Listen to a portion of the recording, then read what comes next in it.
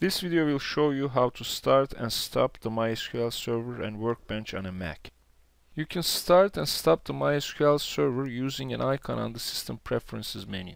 Clicking the icon will open the MySQL server dialog, and here you can start your MySQL server. You may need to enter your system password, and the dialog will clearly show that your server is running.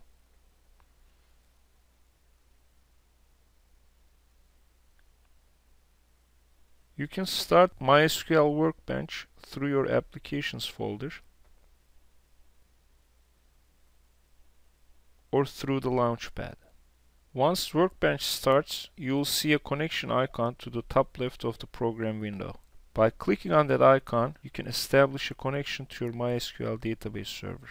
Here you can check the status of your server, run queries on the databases on your server, backup and restore databases, and perform other operations on your server and your databases. You can navigate between the initial program window and the establish connection window using the tabs at the top. If you do not see a connection icon available when you start Workbench, you can add a connection yourself.